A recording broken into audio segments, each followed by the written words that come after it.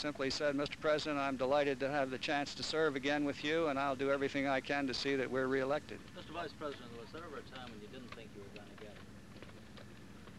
Well, I guess everybody has moments of insecurity from time to time, but I never did really feel that I was in deep trouble, you might say, as far as the selection was concerned. But I think the important thing for me to emphasize here is that had I not been selected, I was very serious and sincere when I said I would still do everything I could to assist the re-election of the president. I'm not the kind of person who goes into politics purely from a point of his own interest in holding elective office, and I regard it as a service.